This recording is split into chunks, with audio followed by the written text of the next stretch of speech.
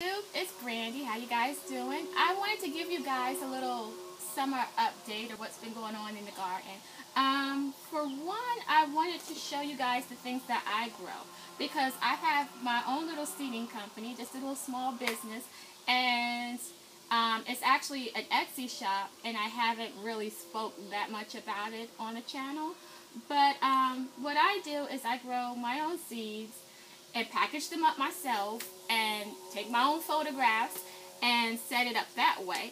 And here are some of the things that I have. Well, actually, I'm not going to go through everything I have. I'm just going to show you how they're packed.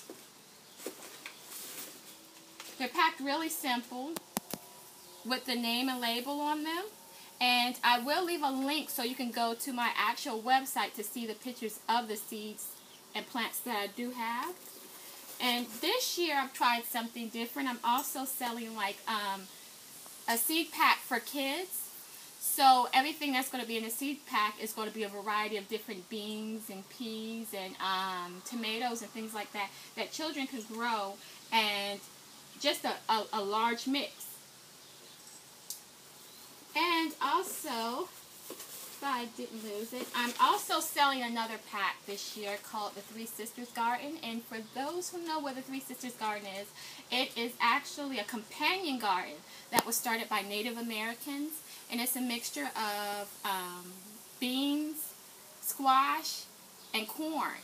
And what happens with companion plants is they work together. So the corn grows up a stalk, the beans follow the stalk and use it as a trellis, and the squash is there to cover the roots of the corn to keep the plant from drying out so you don't have to water as much.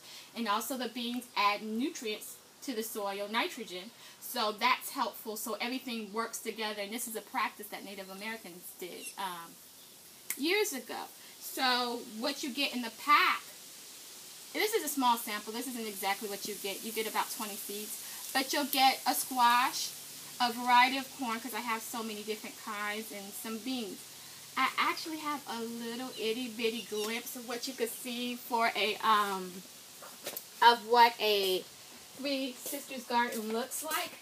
Mine hasn't fully reached maturity yet. I only planted it about a month ago, but like here, you have your beans, which are going to grow up your stalk of corn. It's going to wrap itself around it, and let me find a squash. Here's a squash here. And your squash is going to cover the roots. Because as you know, these squash are going to grow out pretty large. So let me see if I could find a larger one. I cannot. Only because I am on camera. That's why. But, yeah, there it is. There's a bigger one. See, and that one should be making some flowers. But that's how everything works together. And if you see this right here, I didn't intentionally plant it here, but I left it here. This is a jungle peanut. And a jungle peanut actually comes from the Amazon in South America. And it's supposed to not have as much as an allergy agent that normal American peanuts have. So they're supposed to be really nutritious, and they're really high in protein, which is great for vegetarians. And I have my lily here. I always grow lilies. And I'm finally getting a sprout right here. Not sprout, what's the word I want to use? A little, this is my scarlet runner. This is just starting to bloom now. So, that's about it for the Three Sisters garden, but it's very easy to start. But, back to what I was saying before. I sell a lot of seeds, but I don't always show the pictures of it on YouTube. I'm not all that great with editing yet. So if you're curious of what the things look like that I have, even without going to my website, I have garden huckleberries, punacaria, Malabar spinach, and let's see, I'm sorry about that. Oh, Swiss chard. I have a lot of Swiss chard. I love Swiss chard. And if you're anemic, you want to get Swiss chard. It's really good for you. It keeps your iron up. It's a super vitamin. And I guess that is about it as far as pictures go of what I could show you that I have. But I can also show you the stuff that I'm growing this year so that I should have the seeds available for you guys next year.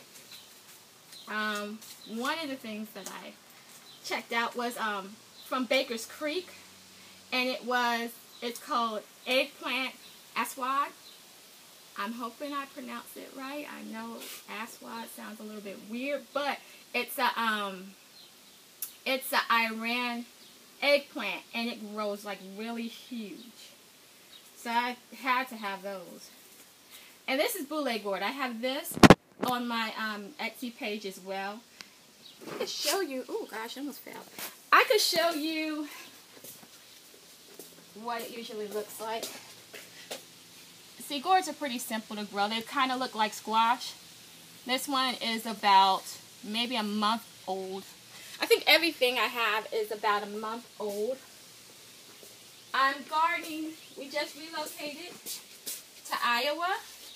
And I usually have my garden in Atlanta. And I usually start gardening by the end of February or the beginning of March.